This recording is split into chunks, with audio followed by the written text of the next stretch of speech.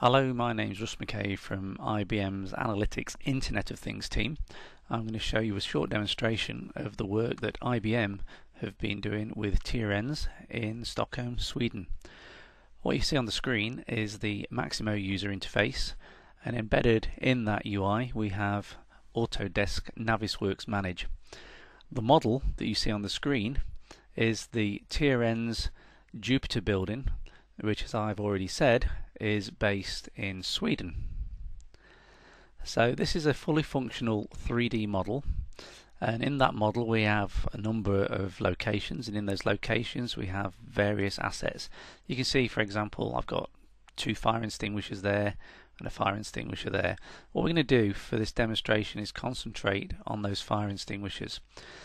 As you probably know, fire extinguishers need to be regularly inspected, so what we're going to do is a very fast inspection program for these fire extinguishers. So on the screen now you can see Maximo's start center. We have work orders here, we have locations here, and we have some basic reporting over here. I'm not going to be concentrating on the reporting. I'm just going to be concentrating on how we can generate work orders in a 3D mode from this particular environment. So in Maximo, I've imported all of the location information that was generated inside Autodesk Revit. So I'm looking at the Jupiter building here, and these are all of the locations and assets that we imported from that Revit model. You can see we've imported 1627. Now, to import all of those locations into Maximo took less than 10 minutes. Typically that would probably take you 5 minutes per record, and at 1600 records that's a lot of time. Typically we look at times in excess of months to import or add this sort of information into Maximo. So as I said earlier, we're going to do a fire extinguisher scenario. I want to find the fire extinguishers inside the Jupiter building, and once I've found them I want to go and do some work against them. So we've found the fire extinguishers. We've got 5 in the system. We'll pick the top one. So basic information came straight out of the Revit model. What I want to do is find where this particular fire extinguisher is in the building. To do that, it's very easy. I'll just hit the view button. That's going to work in a 3D mode now. We're no longer working in just text mode inside Maximo. We have full immersive 3D. So there you can see the fire extinguisher. I need to generate a Maximo work order to enable work to be carried out against this fire extinguisher and any other fire extinguisher or any other asset in the building.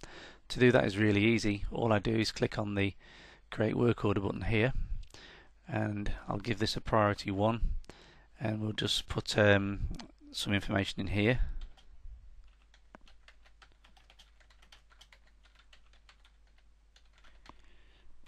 Inspect fire extinguishers please. We'll leave it as that, which is very basic.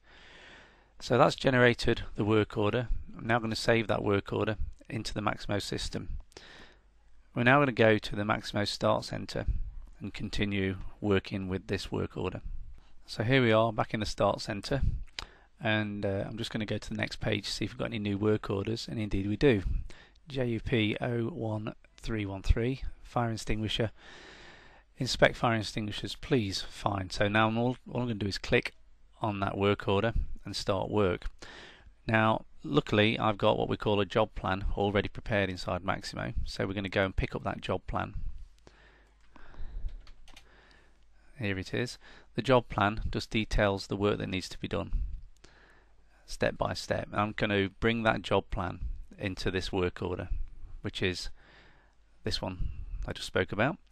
I can look at the job plans, which I've just imported directly from the work order, and everything that happens against this asset is going to be recorded inside Maximo. Every work order, every piece of inspection, everything it's recorded forever inside Maximo. So we've got the work plan. What I need to do now is go and see where this fire extinguisher is again. Again, we've got the view button here, which I can click on, which will take me straight to the job that we're working on. Over on the left I've got my building hierarchy.